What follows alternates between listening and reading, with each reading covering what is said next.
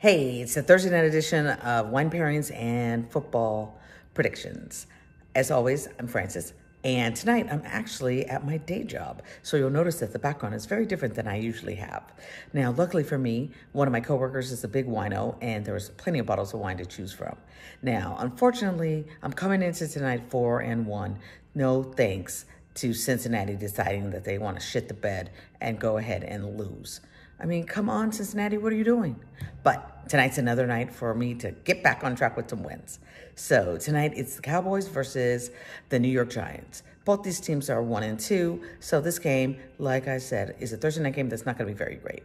But I'm going to go ahead and pick the Cowboys because Dak Prescott has a history of beating the New York Giants, even though they're at home. Now, the wine that I'm having tonight, I'm going to have to hold it up for you, is the Fumé Blanc Sauvignon Blanc from Dry Creek Winery, which is in Sonoma County.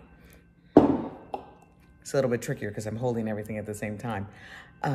If you take a look, it has a light, crisp color. It, according to the bottle, says that it's 100% stainless steel age. And on the nose, I'm getting pear, white flowers, and a little bit of grass. And on the lips,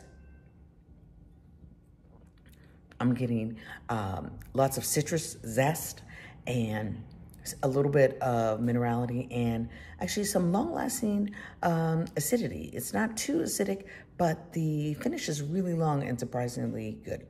This is actually really enjoyable since I just chose out of the wine fridge. I didn't know what I was gonna get.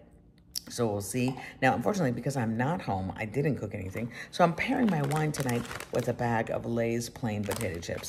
Lay's plain potato chips basically go with anything, and the saltiness in the chips will really be a nice counterpoint to the acidity in the wine. So I'm keeping it short tonight, but to remind you, go ahead and pick the Cowboys. And if you want to get a bottle of wine from Sonoma County that's not too bad, go ahead and get Dry Creek Vineyards Fumé Blanc Sauvignon Blanc. I'll see you on Monday.